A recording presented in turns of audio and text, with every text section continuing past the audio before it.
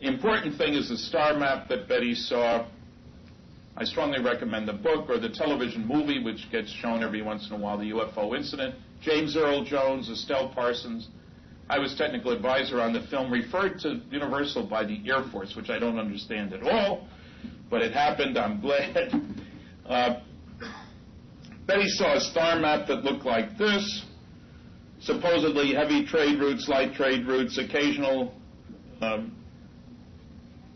excursions is the word I'm looking for. She asked the alien, where are you on the map? Wise guy says, do you know where you are? No. How can I tell you where I'm from if you don't know where you're at? End of discussion. Dr. Simon has her go over it again. She draws it. This is what came out. It's in the book. Probably will never know what it means. Obviously, there's no reference point. There's a couple 100 billion stars in the galaxy. Obviously, they're not there. There are 1,000 stars in a local neighborhood. Obviously, they're not there. Hopeless, it seemed. Until a brilliant woman named Marjorie Fish did something nobody else had ever done. She built a total, I think now it's up to 26, three-dimensional models of our local galactic neighborhood. Here's one of her best ones from Ohio State University. Use it as a teaching tool. Every one of those beads stands for a particular star in its proper three-dimensional location. Now, the hard part here, we know the angles to look at for a star from here, but we don't know the distances very well, because astronomers aren't going anywhere. What difference does it make how far or how near the stars are? She thought she'd get a lot of matches. The idea was to look at it from all different directions, so she found a three-dimensional pattern that matched the two-dimensional one that Betty had drawn. Didn't get a match. Then a new catalog came out with the best distance data ever published, the Gliese 1968 catalog. Rebuilt the model. There was the pattern, angle for angle, line length for line length. It was a great day for Marjorie. This is the sun. Several special things. All the pattern stars are the right kind for planets and life. Remember, only 46 out of 1,000 qualify, and yet not only are all the pattern stars the right kind for planets and life, but all the right kind for planets and life in this well-defined three-dimensional volume of space are part of the pattern. Coming and going, you got it both ways. All the right kind and only the right kind. The chance of that being a coincidence, you grab a dozen stars and they just happen to be all the right kind and only the right kind. 1 in 10,000.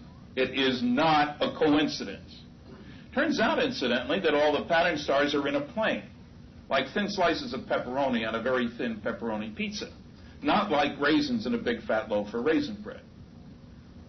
That's never been discovered before. It's very helpful when you're traveling to stay in the plane instead of having to go out of the plane. It takes much more energy. Nobody doing what Marjorie did back when the experience happened in 61. But the book came out, The Interrupted Journey, in 66. Could have identified the stars properly because the correct distance data wasn't available until after 1968.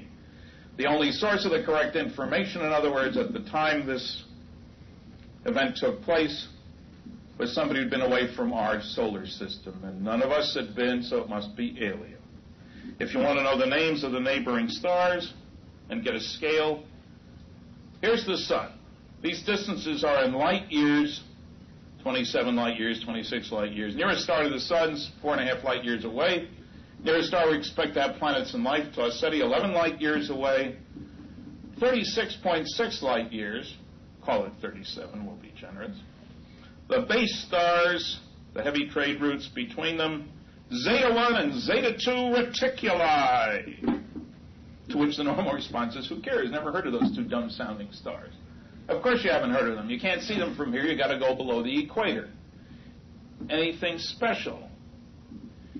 Well, yes, as it happens. They're unique. They're the closest to each other pair of sun-like stars in our entire local neighborhood. 100 times closer to each other than the sun is to the next star over. They're a lousy 3 light weeks apart. It's a weekend trip at the right speed. Now, we're so far out in the boondocks, we don't see the smoke from the next guy's chimney. These guys got next-door neighbors. It wouldn't be surprising if they got started on their interstellar travel kick a little bit before we did. You can see the other star all day long. You can directly observe planets around the other star. And in addition, those two stars are only 1 billion years older than the sun. something we wouldn't have known, except for Marjorie Fish's work. I did the first article on this work in 1972 in Saga magazine, convinced Terry Dickinson of Astronomy magazine, then the editor, to do an article. Terry is Canada's finest astronomy writer. He's even a member of the Order of Canada. He did the article. It got more response than anything they've ever published before or since. They published over the next year in the early 70s 9 more letters. Then they put out this 32-page full-color booklet and immediately sold 10,000 copies. Unheard of for this kind of thing.